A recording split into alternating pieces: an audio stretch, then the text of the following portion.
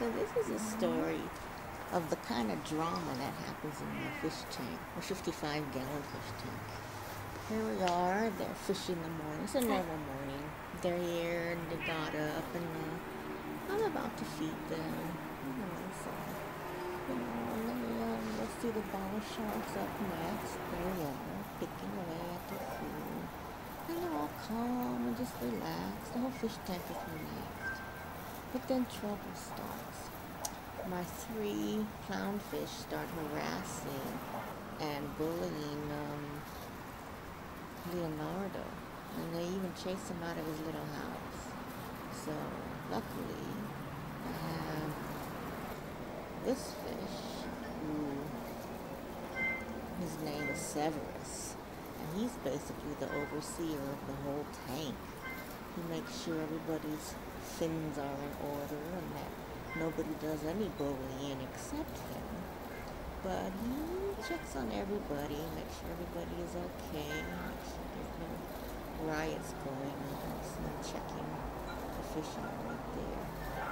So he saves the day. And so here's Leonardo back in his house. He's thinking that those 3 clowns shouldn't have done what they did. And he's coming up with a plan. He's gonna go and do something to them.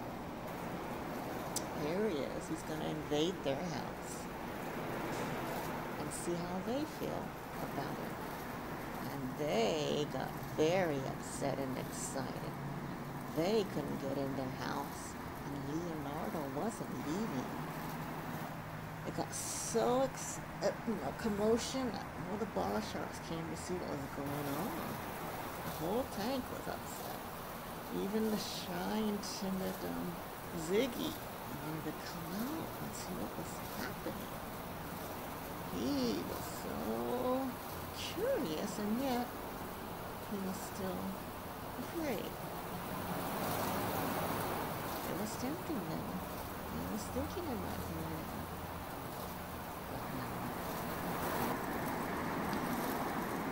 And no matter how much the clownfish tried, they couldn't get Leonardo out.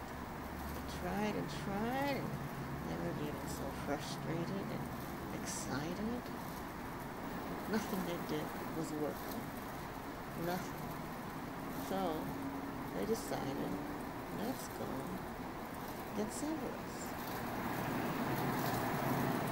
So Severus comes to see what's going on. Of course, nobody argues with Severus, and he's just checking everything out, and he's putting things back in order. He's going to get things all back in order, just like he always does.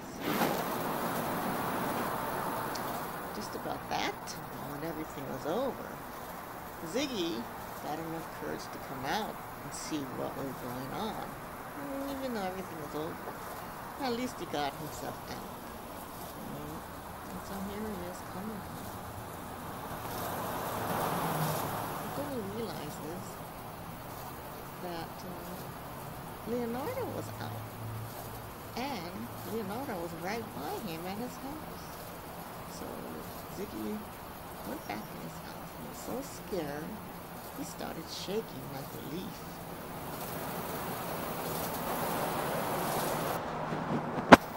But after a while, he came out and took a peek to see if everything was clear and safe. And it was. The tank was back in order again.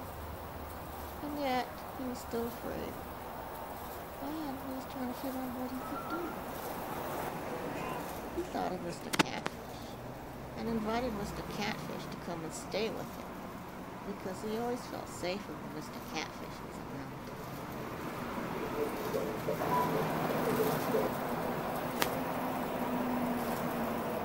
So Ziggy was happy now. He felt safe, Mr. Catfish there. He thought life was going to be good from now on. Everything was going to be perfect and happy forever now.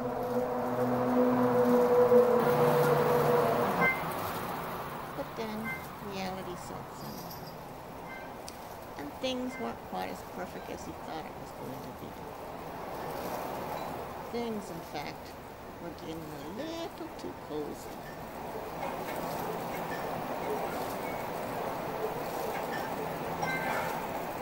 But I guess as they were both happy because this is how they live for now.